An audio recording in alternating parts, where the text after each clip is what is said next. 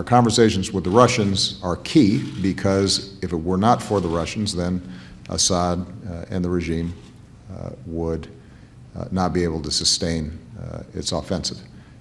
And these are difficult negotiations.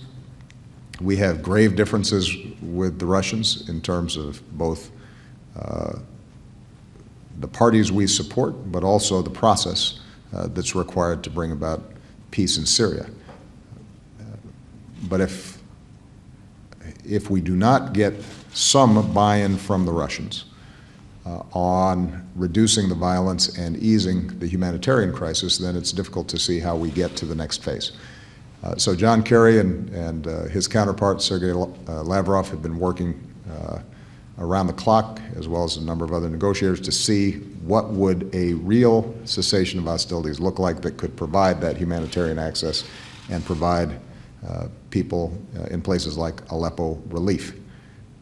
We're not there yet, and understandably, given the previous failures of cessations of hostilities to hold, we approach it with some skepticism, but it is worth trying.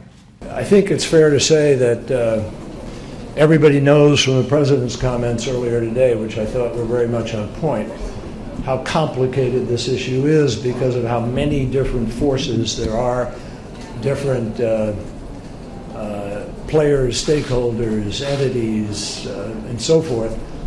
And so we've been working very hard over these past months to see if we can get something, that we get it right, and that what we get is sufficiently pinned down that we both understand where we're going.